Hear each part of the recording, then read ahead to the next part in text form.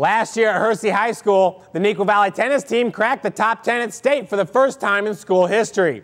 This year, once again, the Wildcats have qualified their whole team for state. Reporter Mark Dahlquist takes us to the tournament.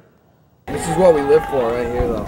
We've had a couple of these. The IHSA Boys State Tennis Tournament took place this week, and over a dozen athletes from the Naperville area schools were ready to rise to the challenge.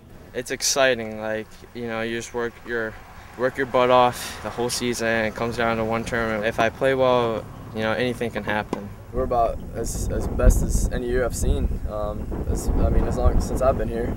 The talent was so widespread at the tournament that many were matched up with competition they had never faced or even had the chance to scout. It makes it a little more harder to get in a rhythm because you don't know how they play. So you have to figure out their weaknesses and their strengths and try to avoid them. This three-day tournament spanned 14 different locations and featured hundreds of athletes from around the state, all with one goal in mind, making the Saturday competition at Hersey High School.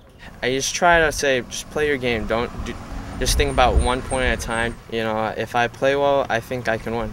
The Naperville North sophomore Zhang won every single one of his matches until falling to last year's state champion on Friday.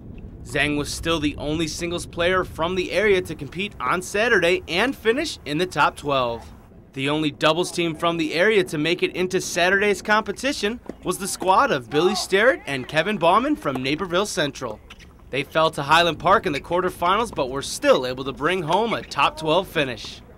They have really solid serves, and their serves are consistent, and they got a lot of spin and they got a lot of pace. The Red Hawks were able to finish in the top 25 in the team standings, but Neuqua Valley and Naperville North were able to crack into the top 10. Reporting from the IHSA Boys State Tennis Tournament, Mark Dahlquist, Naperville Sports Weekly.